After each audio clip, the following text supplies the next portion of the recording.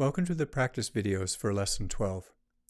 This video is for the students who are making up their own music. So in Lesson 10 we introduced 16th notes, groups of 4 to the quarter note. And what I'd like to share with you today is how to bring those 16th notes into your left hand. So in the music on the second line of this page, you see this thing under the bass, right? You might say, well, why are you talking about the bass, man? That's so many notes, right? So the bass really is the underpinning of the chord, and then the other things come on top of it. There's the B, there's the A, even though that's an F chord, and back. So in the beginning stage, you can kind of stay close. You want to learn that pattern, right? I'm adding the pedal like we talked about last time. And it creates this effect of this rolling rhythm. Everything is moving forward. And that's particularly effective when you have a song like where a person is singing and they're holding out long notes. So this works very nicely when the melody is moving slowly.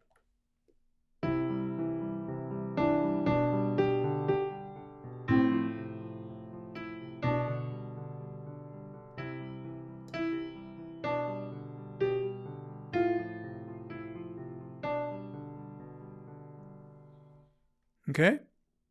So that's one of those big ideas that can really help. Let me just show you what's possible. I'm going to take this rolling 16th note in the left hand, and I'm going to make it fancy.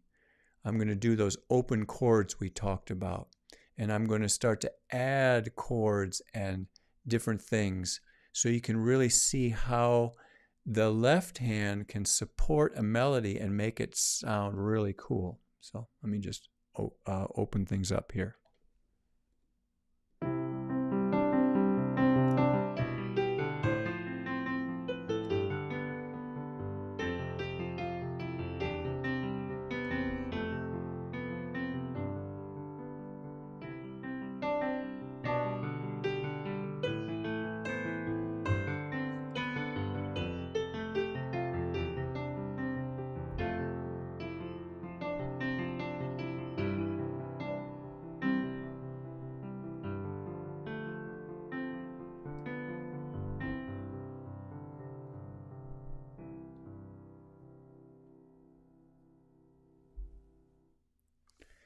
So what I was doing is I was thinking and hearing the chords, like the C chord, the stuff that we've talked about that we put into those 8 measure things. And those chords, remember, like the C chord, C, E, G. You know, there's 3 notes, and what you do is you reorganize them, right? And then I'm going down. And because I have played those in many, many songs, I can think of the chord and I can get the sense. It's basically the motive, which is a collection of melody notes and rhythm notes. And in this case, they're running, you know, they're all going. And then what happens is I'm hearing the melody and I'm hearing what chord would go really nicely coming up next. It's kind of like I'm playing and I'm listening to where the music wants to go. There's a real logic to songs. If you do this enough, what happens is you start to realize that, well, melodies fit with certain chords and certain notes go here, and you just sort of take your own style and it starts to develop things you like to hear, and they start to come a little bit more automatic.